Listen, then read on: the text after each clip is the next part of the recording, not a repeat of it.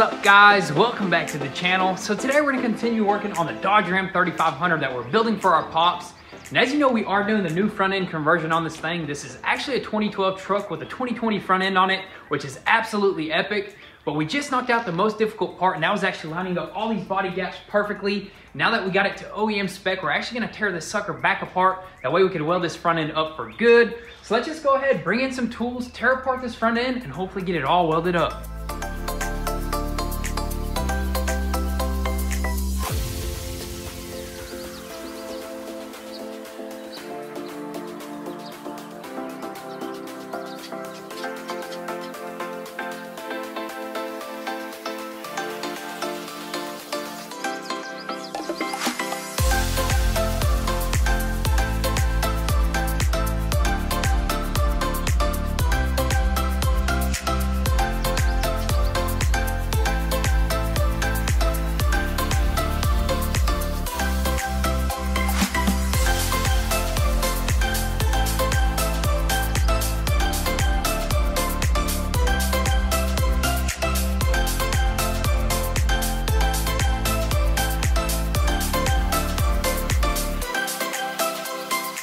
Alright, so we finally tore apart this front end once again, and before we actually bring out the welder, what we did was panel bond this apron to the body of the truck, and we also put it right back into perfect position. And the way that we did that was unscrew these self-tappers and screw them right back into those holes, and we added a few self-tappers as well, that way it's nice and secure and the bond is proper. But anyways, before we start welding, we want to do the exact same thing to that side, and then we'll weld this sucker to the body as well, and then we'll even bring out this cap and weld it onto the top right there. There's going to be a lot of welding, so let's just go ahead and knock out that side, and then we'll bring out the welder.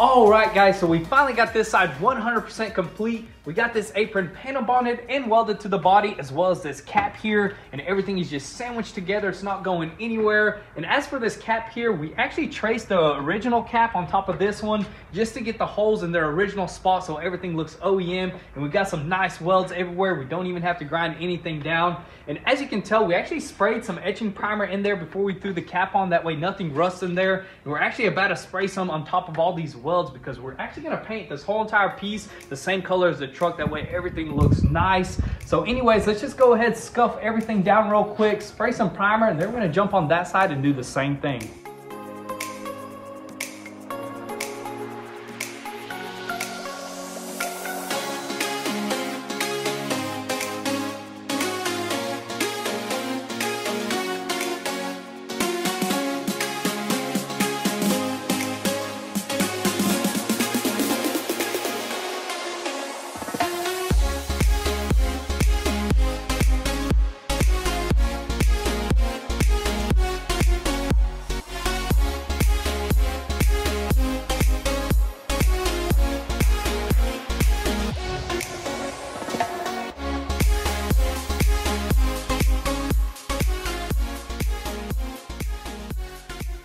All right, guys, so we just got done welding in the last piece of that apron, and right now we're actually finding some worms, because have you guys not tried fried worms, dude? Fried worms is on a whole nother level. But anyways, we're actually grabbing some worms for our chickens and ducks. We're gonna give you guys a little update. Let's go over there and see if they like these things right here. So we got 2 of them, one big night crawler and one little shrimp right there.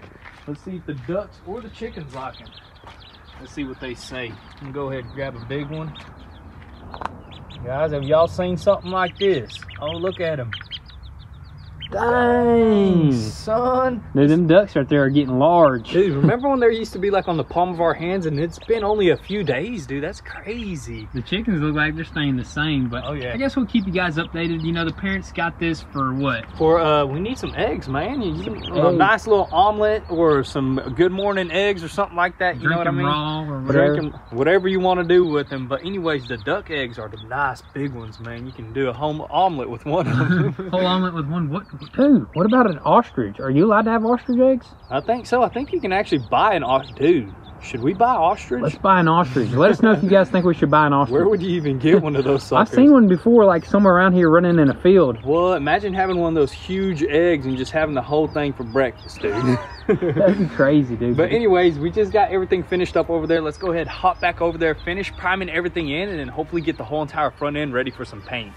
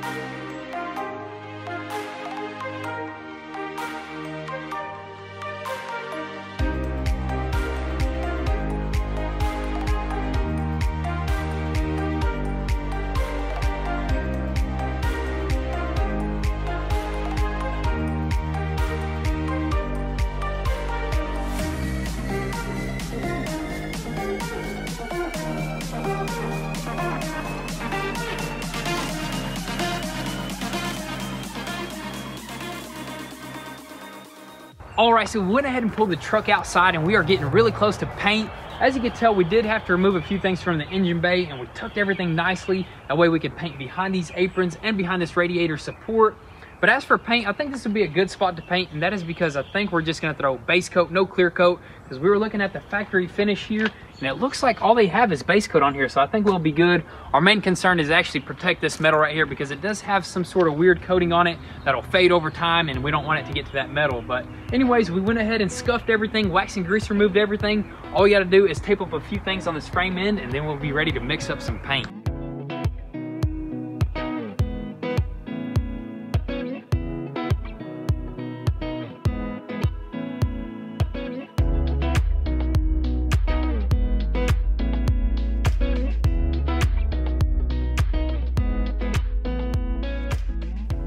Dang, dude, check that paint out, dude. Wow, there's a ton of it. You can't even see it right there. You can't even look inside of it.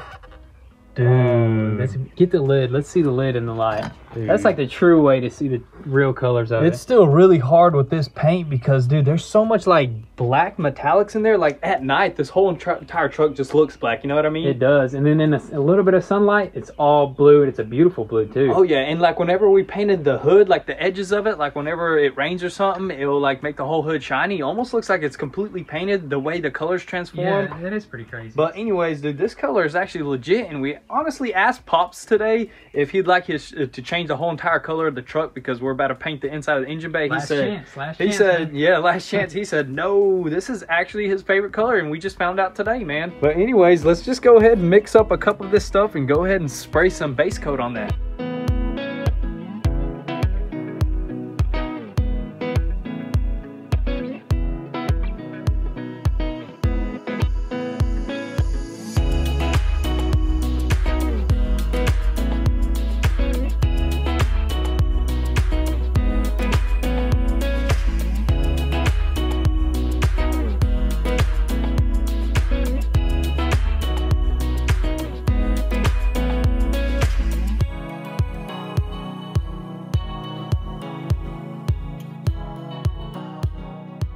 All right, so here it goes, the second base coat. It is dark outside, but we got them lights on it. Dude, it looks good, dude. It pops in the light, man. What's the name of it? It almost looks like a midnight blue, but the actual name of it is actually True Blue by Chrysler. Paint code PBU if you want to paint your car or truck with this color, man. This is actually a pretty neat color because, like we said, it just transforms so easily, dude. Pretty dang decent color, I gotta say, man. I'm actually kind of happy with how it's gonna look probably in the end. With the two-tone, man, I can't wait to actually spray that two-tone on the fenders and on the fender flares, dude. That's gonna look so good. The silver. We haven't picked up the silver just yet. Because we couldn't really find a paint code to that silver, so we're probably gonna have to get that sucker scanned. But anyways, man, I haven't painted in such a long time. Honestly, kind of forgot the mixing ratios. Dang. But anyways, let's just go ahead, slap this cup on the gun, and go spray the last coat.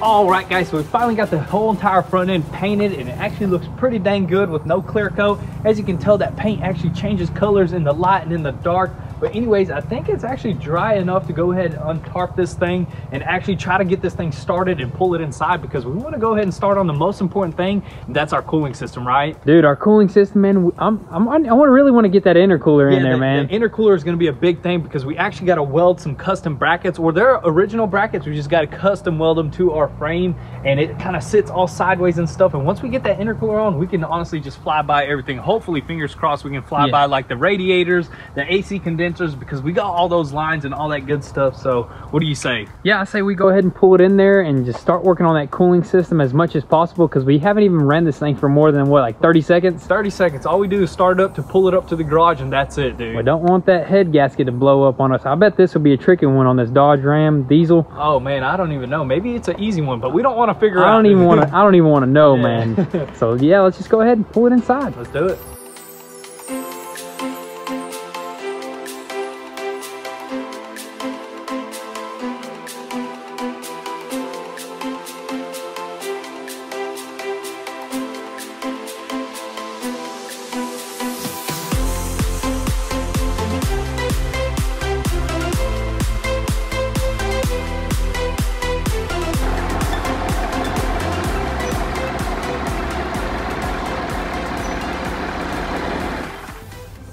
Front end look like in the light there? Man, I gotta say, she looks good, dude. Looks all original, all painted, dude. This is a big moment right now. Hey man, it's like almost nothing even happened except for a purple effect. You see that purple effect? Tons of purple. Yeah, I kinda do. That's pretty crazy, dude. But I'm guessing that's of course because there's no clear coat on it. But you're not gonna. This will be getting covered up. What you're gonna see for the majority of the time is this beautiful blue right here, nice and shiny, like, or nice and deep blue, like the Pacific Ocean or the Atlantic. I don't know which one's the darker ocean. But anyways, since we do got some lights, we could actually work into the night here. And what we're gonna do is try to mount our intercooler bracket. So let's just go ahead, I guess, bring it out, mock it up, and start test fitting.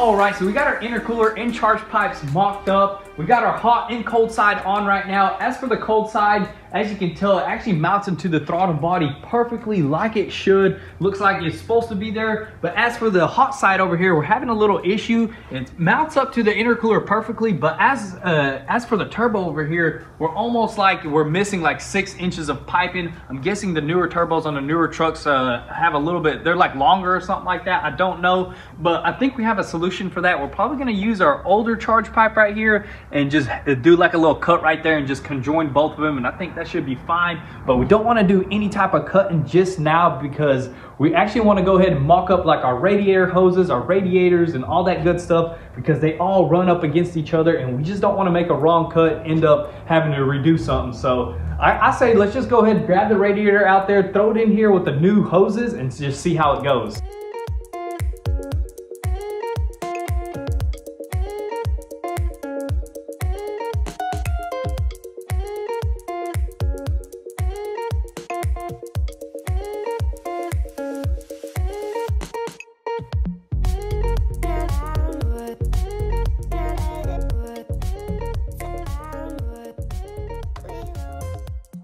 All right, so it's actually the next day here, and as you can tell, last night we threw in this radiator and everything lines up perfectly. All the hoses run proper and they're not interfering with anything else.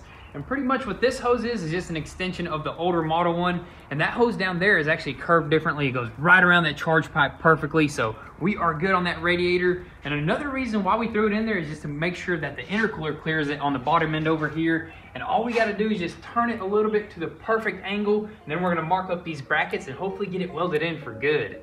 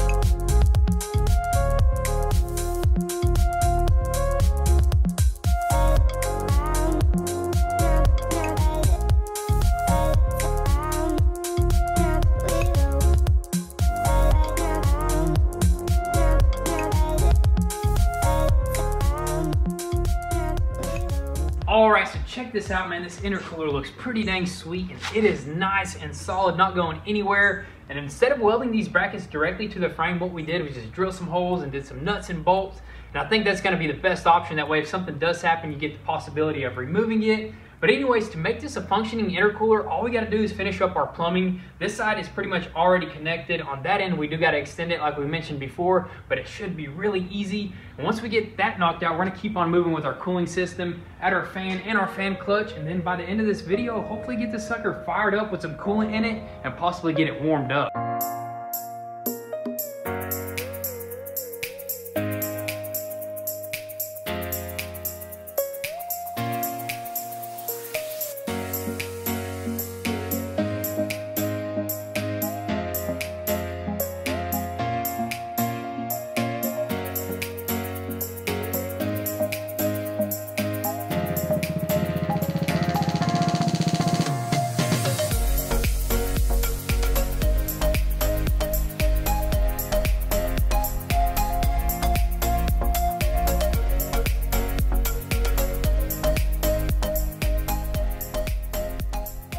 All right, guys, so it is time to fill this truck up with some coolant. And as for the intercooler, went ahead and plumbed all that up. We are good there. And the radiator hoses are all nice and tight. All we gotta do is probably just snap this thing off and fill it up that way as much as possible, because we don't have no filler neck and we're just gonna try to work with what we got. There is a little coolant vent here. That way we can unscrew it and just let all the air out and possibly even pour some coolant in there. Who knows? We got our fan clutch on. We just got it zip tied so it's out of the way. And hopefully we can fill this thing up with coolant and get this thing warmed up. That way this fan cuts on. So let's just go ahead, pop this coolant hose off and start filling her up.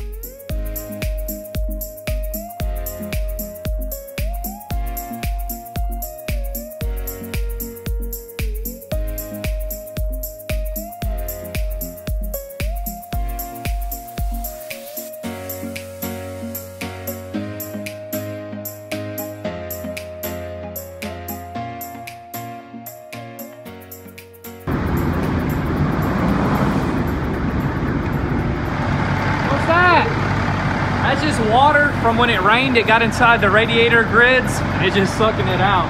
Running good? Yeah, we're running good, dude. We're real good. What's the temperature like in here? It's rising slowly, but it's rising at a normal pace. Looks pretty good, dude. It's running smooth, dude. Smooth, man. It's awesome. We're just checking up on a few things, just making sure everything is not rubbing or anything like that, but we're looking good so far.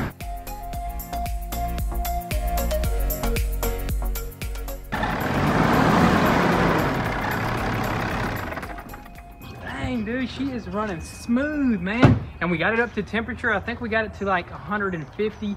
So we are good. And now we know that our head gasket is not blown because a bunch of white smoke probably would have been pouring out the back. But as for the purge system, we still got to put the cap on. I think you just start it and let a bunch of bubbles come out. Bubbles are still coming out right now. But I mean, all the hoses are nice and tight. There's no leaks, and we are almost done with our cooling system. We just got to add a couple more coolers, the transmission cooler as well as the power, or this is the power steering cooler right here. We'll probably replace it with the newer model one. But man, we're just happy with how far we've come with this thing, and I'm sure Pops is happy too. But that's gonna be pretty much it. Make sure your post notifications are on so you don't miss out on anything. And also, if you want an inside scoop before YouTube, definitely give us a follow on Instagram at goonzquad. And also guys, if you wanna help support your boys, definitely be sure to visit goonzquad.com. We just restocked on our Goon Squad camouflage t-shirts. These suckers sold out last time pretty dang quick. So if you want one, be sure to visit goonzquad.com and copy one. But with all that being said, thank you guys for all the love and support. Be sure to drop your comments and thoughts down below, and we'll catch you next time. Peace.